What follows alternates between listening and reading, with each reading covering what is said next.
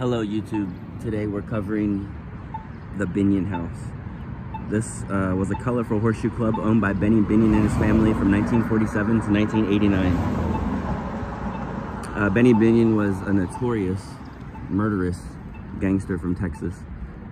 He came here to Las Vegas and made an empire.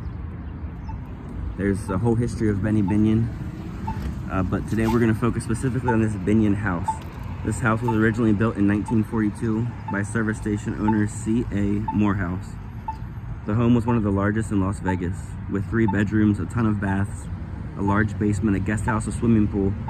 In 1946, the home was turned into a dude ranch, where you wanted to get a quick divorce, you just come here.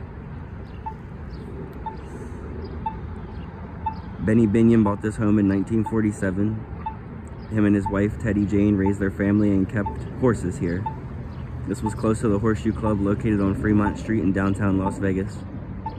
It has an Old West style ranch feel with native stone and log construction.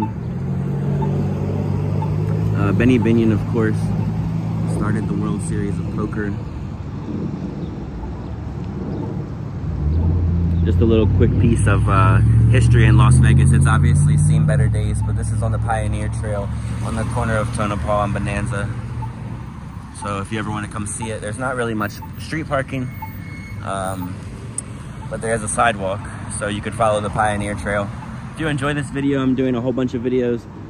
Dropped this past week. I just did videos on the historic West Side. Check those out on my channel. Please like, comment, and subscribe for more adventures. Until next time, thank you for watching.